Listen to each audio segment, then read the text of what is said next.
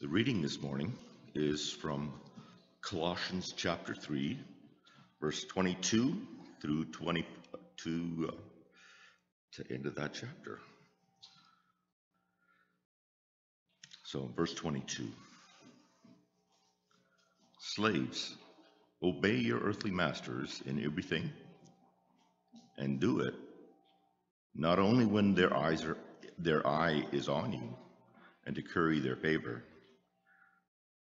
but with sincerity of heart and reverence for the Lord. Whatever you do, work at it with all your heart, as working for the Lord, not human masters, since you know that you will receive an inheritance from the Lord as a reward. It is the Lord Christ you are serving.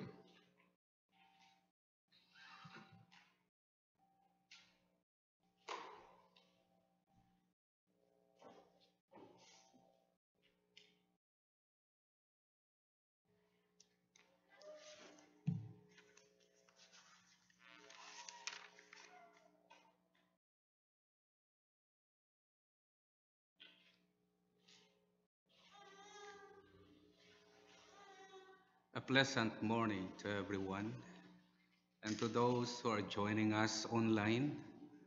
May the Lord's grace and peace be with you. The title of the sermon today is Your Work, Your Mission Field.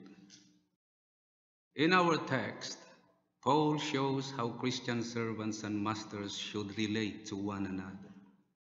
Interestingly, Paul devotes more space to this topic than he does to the relationships between husbands and wives or parents and children. Paul elevates all work, whether manual labor or management, by saying that whatever we do, we should do it heartily as unto the Lord, not for man.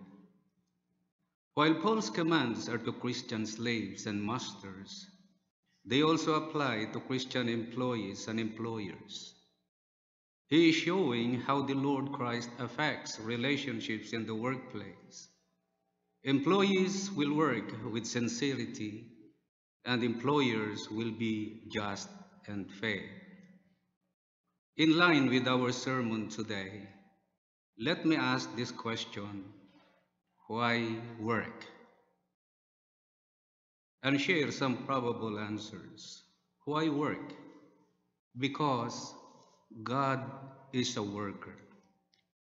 From the opening pages of God's Word, it is obvious that God is a worker, that He is a God who is busy, a God who is in the move. In Genesis chapter 1 in verse 1, tells us, in the beginning God created the heavens and the earth. He created everything. Why work? Because our God is a worker. Psalms 19 in verse 1 tells us, the heavens declare the glory of God, and the firmament showeth his handiwork. And in Psalms 104 in verse 24 it says, how many are your works, Lord? In wisdom you made them all. The earth is full of your creatures. Our God is a worker, and we, according to Genesis chapter 1, verse 26, are created in his very own image. Therefore, we are to be workers. In fact, in Genesis chapter 2, in verse 15, tells us, after creating the first man, immediately put in the Garden of Eden to work and take care of it. Why work? Because our Lord Jesus is a worker. When the Lord wore flesh and walked this earth, he was also a worker. Until he was 30 years old, Jesus worked as a carpenter like his earthly father, Joseph. And in John chapter 5, we read how he also worked like his heavenly Father. In verse 17, he said to them, my Father is always at his work to this very day, and I too am working. In John chapter 4, in verse 24, my food, said Jesus, is to do the will of him who sent me and to finish his work. Why work? Because of the blessing of work. We all know that hard work and dedication is the way to success, but the path isn't always easy or exactly clear. This is a part of life. But the Bible is here to guide and motivate us during even toughest of times. God wants us to thrive in all aspects of our lives, and He gave us the tools, talents, and gifts to do just that, so then even in dark and confusing times, do whatever is needed without hesitation. In Psalms chapter 128, verse 1 and 2 says, "Blessed are all who fear the Lord, who walk in obedience to Him. You will eat the fruit of your labor, blessing and prosperity will be yours." In Proverbs chapter 14 and verse 23 says, "All hard work brings a profit, but mere talks leads only to poverty." God rewards those who work. The promise is that labor shall be fruitful, and that who performs it shall himself enjoy the recompense of it. God crowns every honest and faithful effort of man with success. Industry is crowned with God's blessing. Why work? Because of the benefit of work. In 2006, the Department for Work and Pensions published an independent review of the evidence supporting the relationship between work, health, and well-being. This review sets out to answer the question, is work good for your health and well-being? And according to them, working whether paid or unpaid is good for our health and well-being. It contributes to our happiness, helps us to build confidence and self-esteem, and rewards us financially. Being in work keeps us busy, challenges us and gives us the means to develop ourselves, gives us personal achievements, enables us to socialize, build contacts and find support, provides us with money to support ourselves and explore our interests. The next point to present is all work is ministry. All work is service. In Ephesians chapter 4 and verse 28 tells us, "Anyone who has been stealing must steal no longer, but must work doing something useful with their own hands, that they may have something to share with those in need." According to this verse, your work serve others in two ways. First, you have to do something useful. All work that is honest, moral, and lawful would fall under the category of useful. Second, this teaches you to serve others through your work. When you work, you are either providing services or products to other people need, or providing basic necessities for yourself. You work first of all so that you will not dependent on others, but God wants you to take that additional step where you order your finances in such a way that you can also help those who are in need. A preacher said, "Christianity is not just a nice Sunday theory. It applies directly to our work, whether you are an employee or employer." We tend to think of ministry as the work we do in the church rather than the work we do in the world. We divide life into sacred and the secular, but God views it all as one. Ministry simply means serving the Lord, and you can do that at church, but you can do it at your place work. So you might be a minister of gospel, but you could also be a minister of accounting, or a minister of daycare, or a minister of plumbing. Martin Luther wrote, "The idea that service to God should have only to do with the church altar, singing, reading, sacrifice, and the like, is without doubt but the worst trick of the devil. How could the devil have led us more effectively astray than by the narrow conception that the service of God takes place only in the church and by works done therein? The whole world could abound with services to the Lord, not only in churches, but also in the home, kitchen, workshop, and field." We are all ministers as we serve the Lord, both here in the church and in place where God has called you to work. Don't think of your job as just a job. View your work as God's calling. Whether you are a mother, a contractor, or a student, when you see your work as ministry, your work takes on new significance. In Acts 20, verse 35, Apostle Paul said, "In everything I did, I showed you that by this kind of hard work we must help the weak, remembering the words the Lord Jesus himself said, 'It is more blessed to give than to receive.'" So whatever work you find yourself in, praise God that you have the opportunity to serve others because you work as serving the Lord. Someone said that he would have been pleased to have blown the bellows for Handel, to have picked up the fallen brass for Michelangelo, to have held the spyglass for Christopher Columbus, or to have carried Shakespeare's bag. But to be serving Christ, that is the highest distinction. The next point is from our assigned text, Colossians chapter 3, verse 22 to 23. This talks about how you work matters.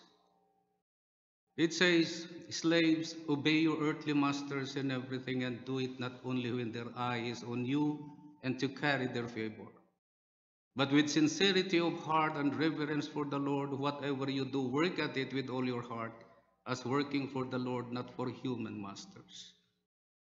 We were created to work. It's true, and it is part of God's plan of creation. Work is a place God used us as Christians to influence our fallen world. Work is a place where we make a difference for the kingdom of God. We are created to contribute to our society for the good. So as we discuss the truths of this passage today, do not assign these traits or qualities to just work. Instead, all work should be motivated by the Lordship of Jesus Christ in our lives. The first quality mentioned is submission. Slaves, obey your earthly masters in everything. Submission means obeying or willing to obey, complying with or submissive to authority. Paul tells us to demonstrate our submission by obeying our bosses. It is an attitude that any true Christian has adopted into their lives, for Paul referred to us as slaves of Christ. In Romans chapter 6 verse 22 says, "Now that you have been set free from sin and have become slaves of God, the benefit you reap leads to holiness, and the result is eternal life." If we are slaves to Christ, we understand submission, and we should model it in the world daily as we live. In addition, Paul even broadens our obedience to everything or every area. Having said that, we need to understand that what Paul is writing excludes breaking the commands of God. He means obey all things pertaining to one's occupation. Today, very few people have ever been slaves like those whom Paul was addressing here. However, most of us work for a living, and the principle holds true for that area. We do it not because the other person is better, not because we are cowards, not because we are weak, not because the authority was great, not because the person was better man or woman. In fact, it had nothing to do whatsoever with the character of the person in authority. Our submission has everything to do with our relationship to God. Submitting was done out of respect for God, what we know of Him, and the purpose He is working out. Having the attitude of submission is being like Christ. Christ modeled submission like no other, and we should strive to model it in our working lives as well. In 1 Peter chapter 2, verse 18 to 20 tells us, "Slaves, in reverent fear of God, Submit yourselves to your masters, not only to those who are good and considerate, but also to those who are harsh. For it is commendable if someone bears up under the pain of unjust suffering because they are conscious of God. But how is it to your credit if you receive a beating for doing wrong and endure it? But if you suffer for doing good and you endure it, this is commendable before God. In 1 Timothy 6:1, all who are under the yoke of slavery should consider their masters worthy of full respect, so that God's name and our teaching may not be slandered. Having a submission attitude at work gives the people around us a clear picture of who Christ is and how we submit to Him. We are showing people Christ, so we do not give them the reason to attack or slander our Lord and King. The second quality or traits in verse 22 still is properly motivated, not only when their eye is on you. In the King James Version, it says, not with eye service as men pleasers. There are two motivations Paul wants us to see: a wrong motivation for work and right motivation. The wrong motivation is to work with impure motive and a wrong focus. Paul calls eye service. It is when we try and get away with working only when the boss is loafing and slacking the rest of time. I picture a number of office workers near their cubicles standing around talking over coffee until the boss walks in. And they scurry like cockroaches when you turn on the light. Another wrong motivation is to work with an incorrect focus. Paul used the phrase men pleasers. We focus sometimes on pleasing man to earn his approval and respect. Man pleasing is a part of our old nature. In Galatians chapter 1 and verse 10, he said, am I now trying to win the approval of human being or of God? Or I am trying to please people? If I were still trying to please people, I would not be a servant of Christ. Paul is clarifying that pleasing men is not a quality of the nature of a Christian. No matter how good or bad your job may be, it will not matter if you turn your focus to please God over man. The next quality is integrity, but with sincerity of heart and reverence for the Lord. Integrity means be honest in your work. Be above board with your boss, with your clients, and in all your transactions. Working with integrity means you are a whole person. You are not one person in one situation and different person in another. Also means doing the right thing even when others may pressure us to do otherwise. Living and working as if Jesus himself was with you right every step of the way. The next trait is heartily. Verse 23 says, whatever you do, work at it with all your heart. Most translations are going to translate this, do your work heartily or from the heart. But you would be interested to know that this phrase does not contain the Greek word for heart cardia, but the word suke, translated soul. However, most commentators agree that this phrase is equivalent to in the heart, or they are used frequently side by side. So example in Deuteronomy chapter 26 and verse 16.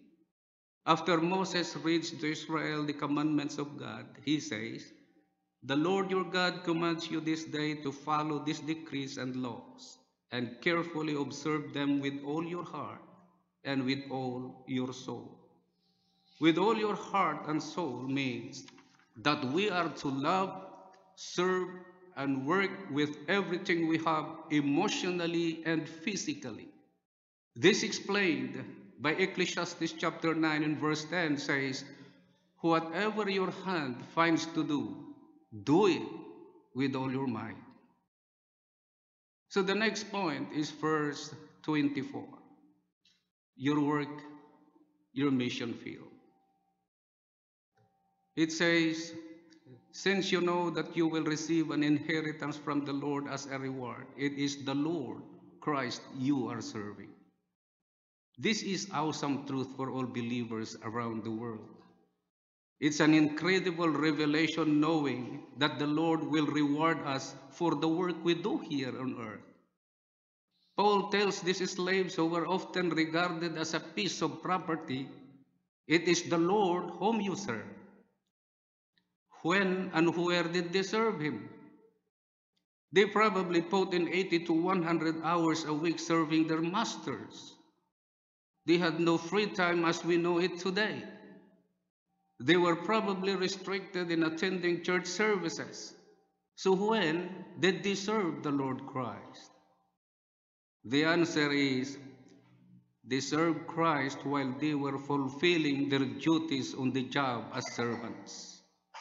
By their distinctive work habits and perhaps their work effort, their trusted work as a Christian honors God and brings glory to His name. They were Christ's representatives. Their workplace was their mission field. While Paul's commands are to Christian slaves and masters, though not an exact equivalent, similar principles also apply to those in a modern-day work context between employer and employee. God has placed you at the workplace where you are to a specific reason.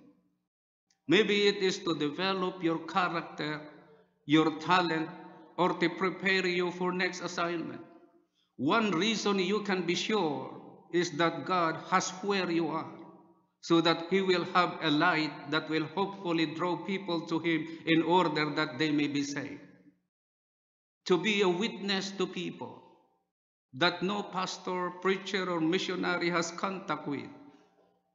Many of your co-workers never read the Bible, but they read you every day.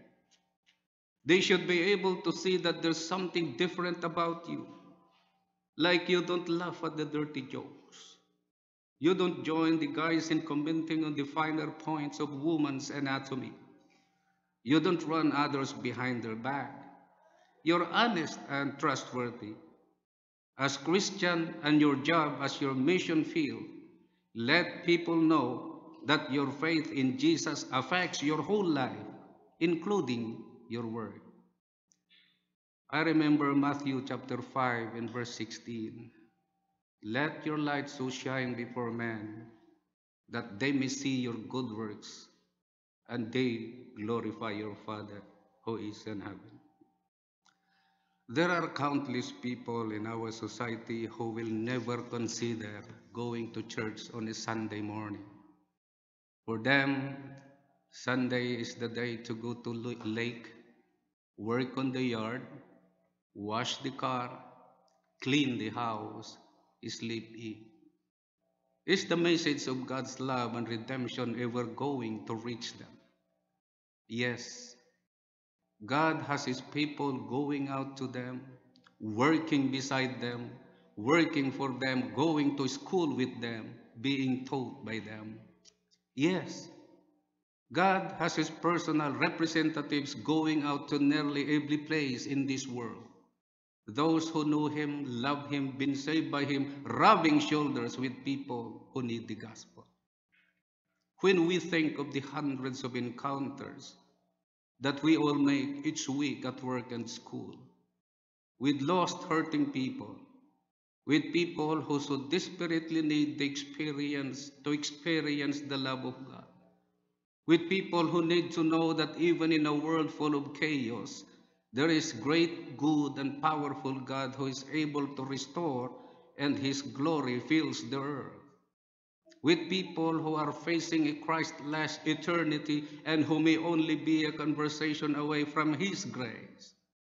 I believe that if we will allow ourselves to be seized by the truth, that we are there for a huge and eternal purpose, amazing things will happen. Regardless of our work situation, the instruction in the Bible remains the same. We must do our best as if we were working for the Lord Himself.